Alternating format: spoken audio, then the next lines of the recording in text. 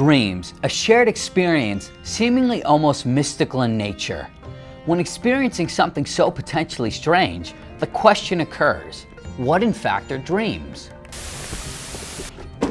Like everything we hold true, what purpose do dreams serve in our real lives? There have been theories about dreams since recorded history. So let's delve in, not only as scientists, but as the dreamers that dream the dreams. A good place to start is with the father of psychoanalysis, Sigmund Freud.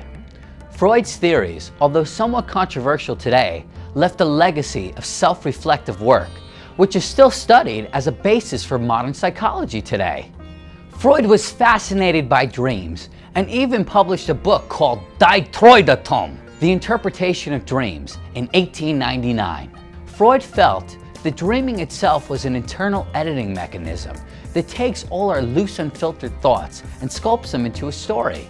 These dreams use symbols, which, if interpreted correctly, Freud felt could give us insight into our unconscious selves. By understanding our unconscious selves, this could help us not only conquer our fears, but aid in achieving our wants. Yet Freud also believed that a night of no dreams were best, leaving the mind in total emptiness for meditation and rest.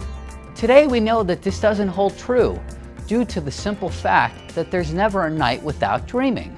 Moving forward in time, there are many more commonly accepted theories based in more definitive science. One popular theory is that dreaming acts as almost a virtual simulation for dangerous situations. These simulations, even if not remembered, unknowingly help us.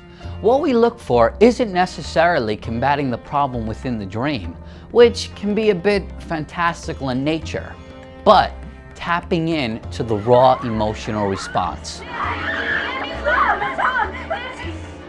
This response can be applicable to a cornucopia of real-world problems.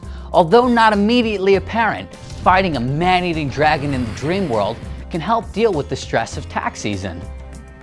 Studies have shown just how closely dreams and reality is linked.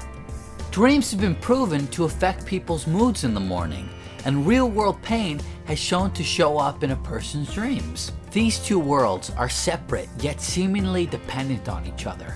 We know more now than we've ever known before, yet there will always be an aspect of dreaming that stays in a world of pure imagination.